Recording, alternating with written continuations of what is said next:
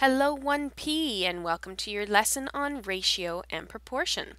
Our goal today, I can solve proportional relationships using a variety of methods. So, ratio and proportion. Ratio and proportion is one of the most useful skills that you'll get from your math class. There are proportional relationships all over in everyday life, everywhere, in every job and everything. So being able to solve a ratio, and I'm going to go through a bunch of different ways to do it. We're going to go through a couple ways today. And then the next lesson, you will learn some algebraic ways. We're not getting away from algebra either, sorry about that. So here are some situations from various walks of life that you might use a proportional relationship for.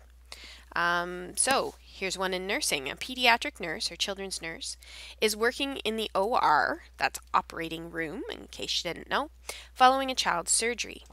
The dosage of pain medication says 5 milligrams per 100 kilograms of body weight.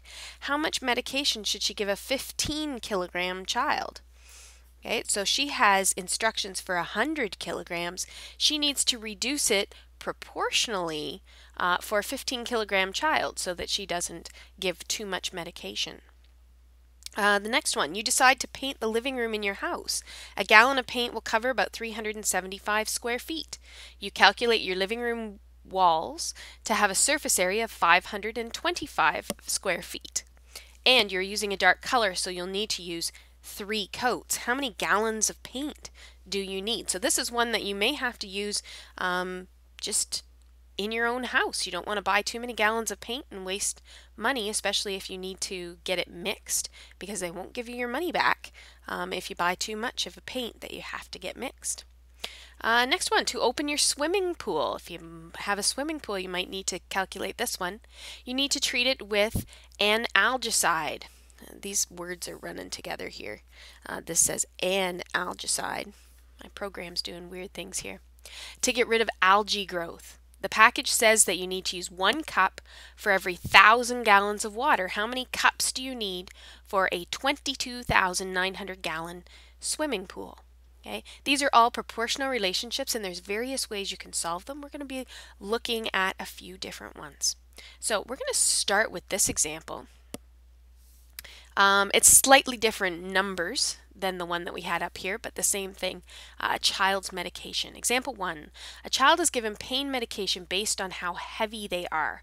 The dosage says 2 milligrams for each 6 kilograms of body weight. How many milligrams should be given to an 18 kilogram child? So we're going to set up the ratios, and there's 2 ways to set up a ratio. We can have a multiplication relationship between 2 ratios or inside 2 ratios. So we're going to set this up, and I like to put some words down to say what part of the ratio belongs to what. So this is the drug per body weight. So I'm going to write down just drug, and the amount of the drug I'm going to put on top, and on the bottom we're going to do body weight, which I'll just abbreviate to BW. So if I set up my relationship, I have 2 milligrams of the drug, so 2, and I'm going to put the milligrams beside this drug so that it's not actually in the question. I know what it's based on here, and now I'm just going to have numbers here. And body weight is in kilograms, so I'll put that beside here. So milligrams per kilogram. So the dosage actually says 2 milligrams per 6 kilograms. So there's my initial ratio, 2 per 6. Now I have to set up an equivalent ratio. We worked with equivalent fractions, so you should know how to what is up with equivalent fractions. What other information do I have here? I'm going to highlight my numbers in this question. I've got 2 milligrams, 6 kilograms, and here's another one, an 18 kilogram child. So that's the only other number that I have here. And what am I looking for? I'm going to take a different color here. How many milligrams? And in this case, we're talking about milligrams of the drug, the pain medication. Okay, so we want to know how many milligrams. So it's this thing that we're missing right here, because I'm putting milligrams of the drug on top, and this 18 kilogram is going to go on the bottom. Now I'm going to set it up on the other side too. Exactly the same setup. 2/6 equals what over 18. And here's how we're going to look for our relationship. We're going to look for a relationship between the ratios. And by between the ratios, I mean going from one ratio to the other. So 6 to 18, what do I have to multiply 6 by to get to 18? Or what do I have to do to 6 to get to 18? That is times 3. So I'm going to have to do the same thing to 2 times 3. And since 2 times 3, and we could actually put a variable in here, we could call this x, and then down below we'll say x equals 2 times 3, which equals 6 milligrams of the drug. Now, inside the ratio is if we look at this way. If I go from 2 to 6,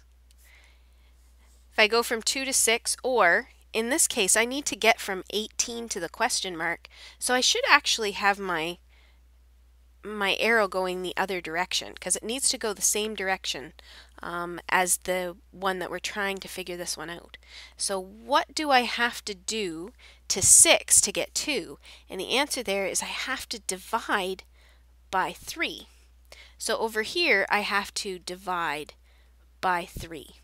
If I have to divide by 3, then, and let's put our x in here as well so that we have something to refer to. I'm going to say x is going to equal 18 divided by 3, which is 6 milligrams. So we've got two different operations here. I've got the 2 times 3 and the 18 divided by 3 to give me the 6 milligrams, and we had two calculations, but it got us to the same spot. So we're going to be looking at a few more examples and trying to figure them out between ratios and inside the ratio. So this one again, and I find it much more helpful to actually set it up as a fraction. Now you can do it between the ratios and leave it in ratio form, but I find it much easier to go 6 over 18 equals 30 over 90. Now, what are the multiplication relationship between the ratios? Well, this is what it means. What do I have to multiply the smaller number to get the bigger number? And in this case, that's going to be times 5 times 5. Now, there is actually a division relationship between those two ratios as well. If I take this ratio,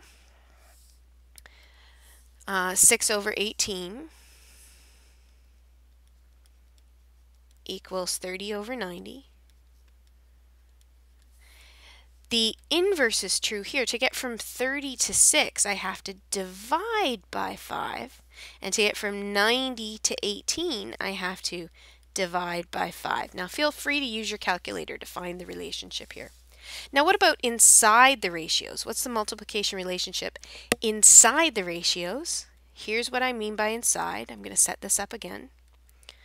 30 to 90. And again, since it's asking the multiplication relationship, we go from the small number to the big number. So I'm going to draw my arrow from the small number to the big number.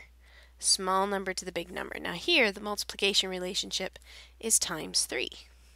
Because 6 times 3 gives me 18, and 30 times 3 gives me 90. Now there is also the division relationship, because wherever there's a multiplication, there's a division, taking us back to where we started from.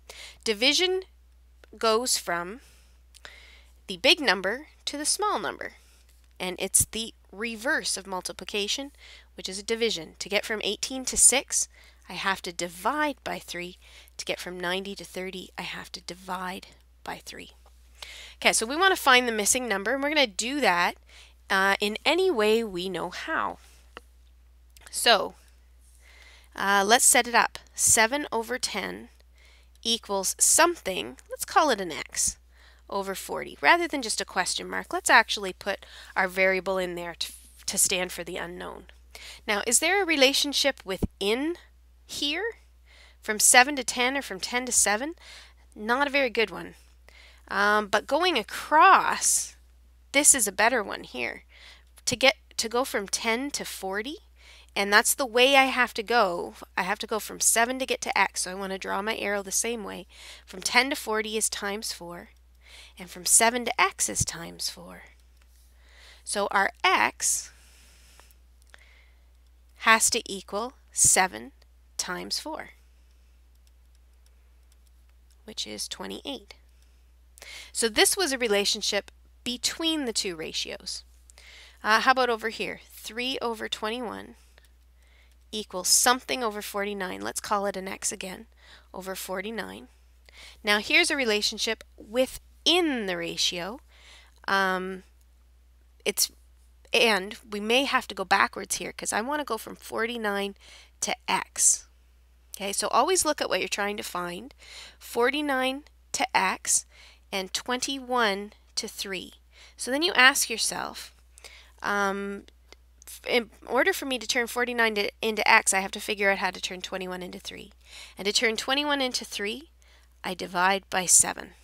So I have to do the same thing on this side, divide by 7. So my x is going to equal 49 divided by 7, and this slash mark means divided by. And 49 divided by 7 is in fact 7. So I figured out what that value of x is. Okay, here's another one. Find the missing number. Now, I've already given you a variable there. In this case, the variable is p. So 18 over 30 equals 21 over p. Now, let's set up our relationship. I either have to change 30 into p or change 21 into p. So I either have to find a relationship going from 18 to 30, or I have to find a relationship going the same way as this arrow from 18 to 21.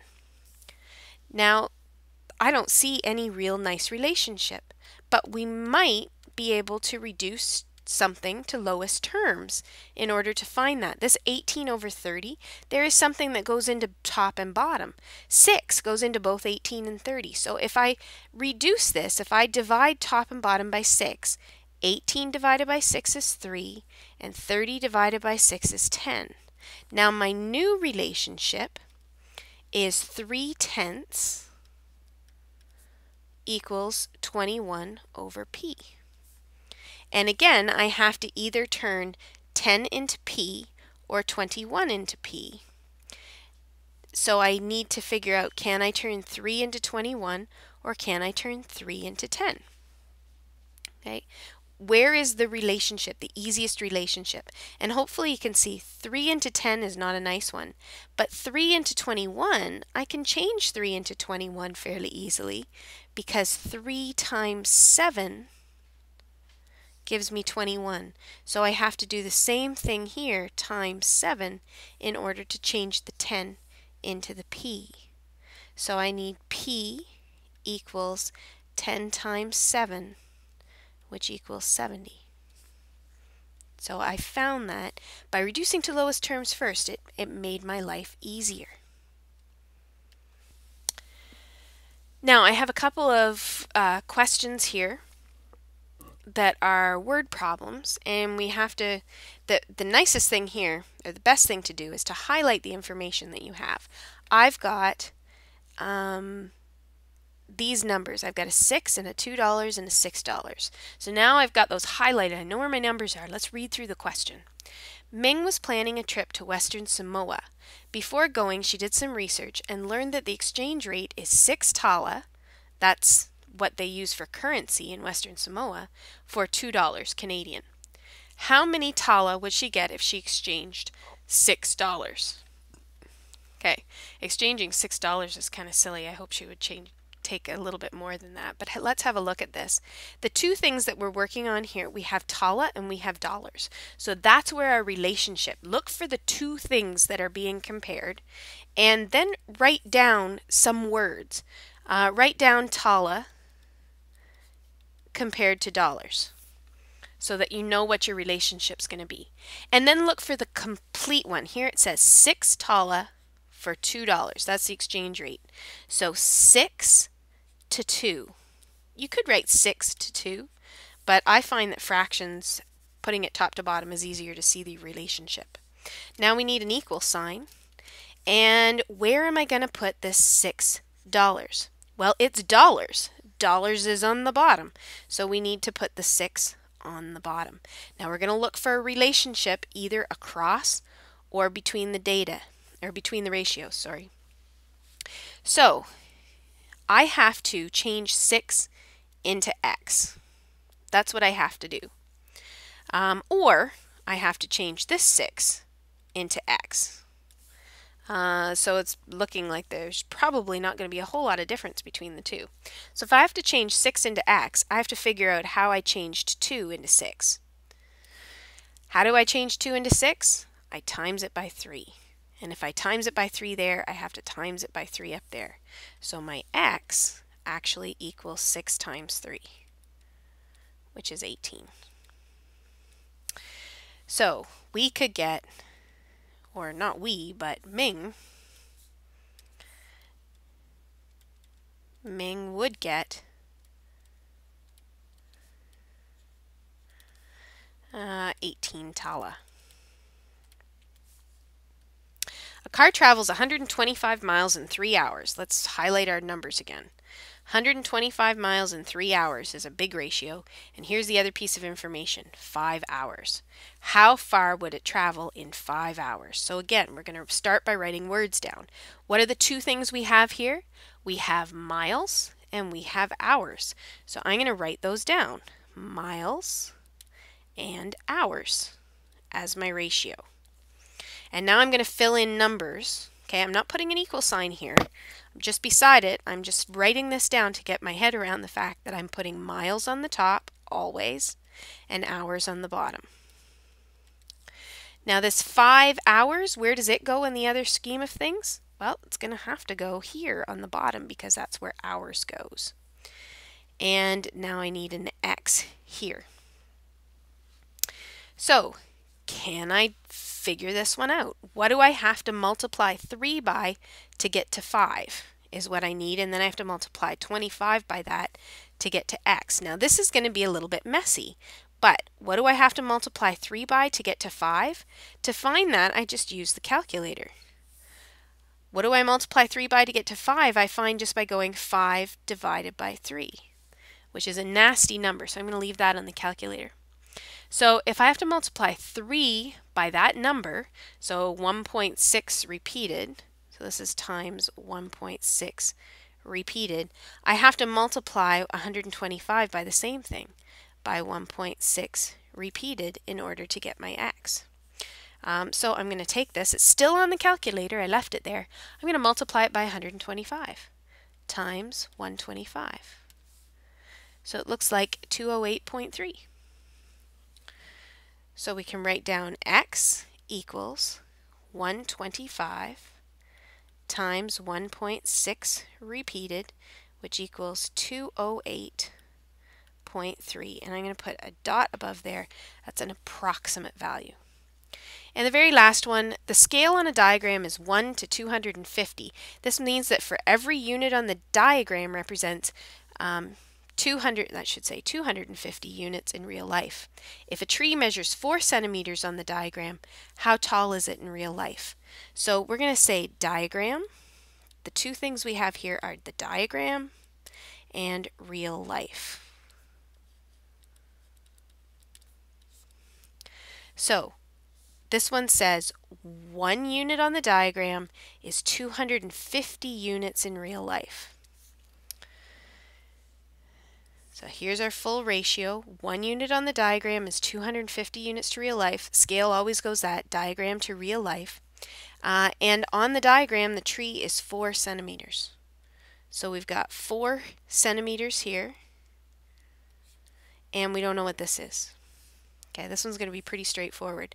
To get from 1 to 4, I have to multiply by 4.